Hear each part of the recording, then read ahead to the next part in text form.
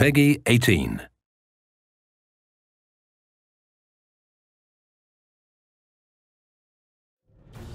The most versatile, explosive action hero around. Yeah, that's a tough question. Badass. I mean, he isn't really a good guy, is he? We are focusing a little bit more on Rico this time around to show him his personality that has sort of been hidden in the first two games. Rico is really a guy who can be super evil and a not very pleasant person, and he can be a really nice guy, but that's all up to the player. I want to say he's a badass, angry, crazy, anti-hero-ish sort of, but he wants to do the right thing, but he has crazy ways of doing it. And so for us in this project specifically, Rico is the savior coming back to retake his home. We took Rico from where he was and we wanted to do a progression of the story. What would Rico do that would be after what happened at Panau? And so we kind of brought him home. In the first game he was more of a mumbling idiot, and we did that deliberately actually. We did want to tone down his persona and let the world be the character, and that's sort of been the character of the Just Cause games until now. He's gotten older, he's got his scars from all his years in Panau and San Espirito, and we wanted to give him that background. What would it be like if you were a person who had set off a nuke twice? Seems a pretty intense thing for a single person to have done, freeing a nation from a dictator. That's our core development within Rico, is to give him that real grounding. We looked at Rico, obviously we did all the graphic stuff that we wanted to do. We improved the amount of triangles that we use for him, the number of poly counts, and updated everything from his hair to his beard to his outfit, and all the little things that we can animate on him. We probably have over 2,500 animations now for a single character, but he's a complex character. He can do anything, anytime, and we wanted to ensure that responsiveness was still a part of that. I pull the trigger, I'm always shooting, no matter what state I'm in.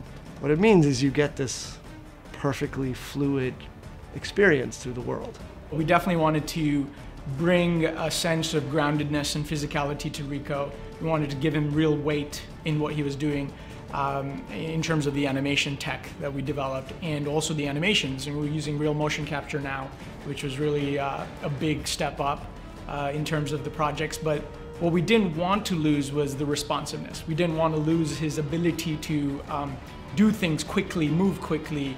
And so it was a big challenge to try to use really high fidelity animation and motion capture, but still kind of keep it true to the responsiveness that the fans really care about. The first thing that we did was we took a look at Just Cause 2, saw what was really strong, the grappling, the parachute, all that type of stuff, retain what was really cool and core about them, and then tried to figure out, okay, where are our holes now, right? And what we determined is that the wingsuit was a great opportunity for us, right? There's about 1 million different ways that you could do a wingsuit in a game, but what we had to figure out is how do we get that working really well with the existing mechanics that we have?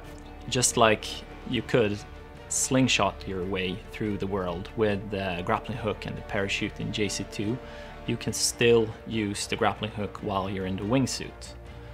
So this is a more fast-paced state for Rico.